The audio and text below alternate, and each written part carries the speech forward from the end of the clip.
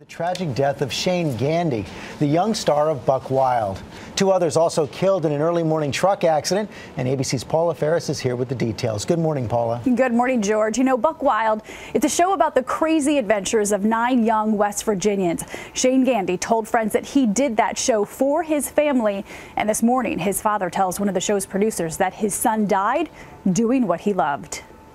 How you like it? Known as a fun-loving, carefree kid, Shain Gandee, the 21-year-old from MTV's reality show Buckwild, was found dead on Monday behind the wheel of his old truck. Also inside were the bodies of his 48-year-old Uncle David and 27-year-old family friend Donald Robert Myers. That vehicle was in a wooded area about a mile and a half or so from where we are now. That vehicle, discovered Monday morning close to his West Virginia home, was found partially submerged in mud with a muffler below the surface. Gandee was last seen alive around 3 a.m. Sunday at this hometown bar, where he reportedly told patrons he was leaving to go four-wheeling. Oh, my truck. Oh, that's my pride and joy. I'm always wrecking my truck or tearing it up somehow. Overnight, MTV tells ABC News Shain had a magnetic personality with a passion for life that touched everyone he met, and we will miss him dearly. The network recently renewed Buckwild for a second season, but this morning, production on season 2 has been suspended.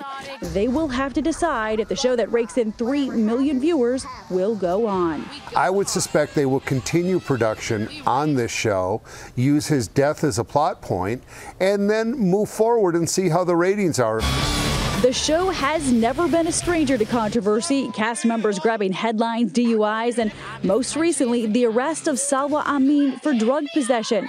But for the reality star gone too soon, tributes are flowing from fellow reality stars and Shain's own castmates. Shea Bradley and Ashley Witt tweeting, "Breathe in, breathe out, repeat," just going through the motions.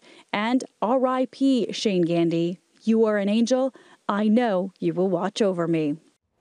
Now, Shain's family now struggling to pay for those funeral expenses. According to TMZ, they are turning to the community for help. And one of Shain's cousins is organizing a memorial mud run to help with costs that will allegedly take place tomorrow night. But police do not suspect foul play in this. Okay, thank you very much, Paula. All right. Thanks, Paula.